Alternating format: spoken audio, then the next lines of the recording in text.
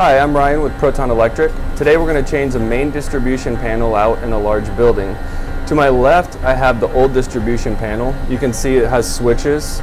Behind the switches are fuses, and when something trips, the fuses blow, and we're having a hard time keeping up with the price of fuses, and therefore we're changing out to a breaker style.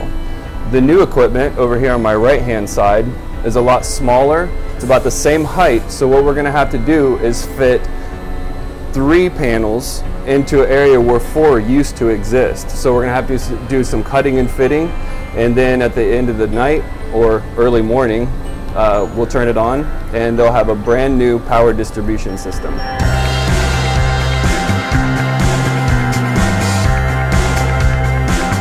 So we're here early morning. We've been working all night, and I want to show you what we have right here. This is the main breaker from the utility. Down here you'll see the feeders coming in from the utility. They'll feed up into the main breaker and then distribute behind this breaker, behind this set of breakers, on what we call our knives or buses in the very back. And then that distributes power to the breakers.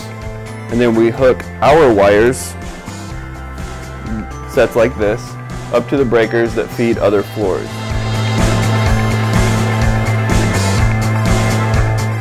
I think it's always interesting to look into the old equipment to see what was going wrong with it, why you needed to update it, and I found this.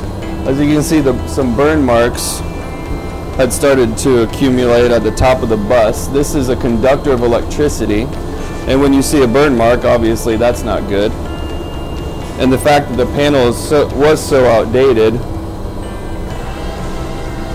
it gives credence to the reason why we replaced it. You can see this occurred as well. And again, this conducts electricity. This is called a bus. And this was on the old equipment, replaced by what is behind me right now. This modern equipment will service this building well into the future.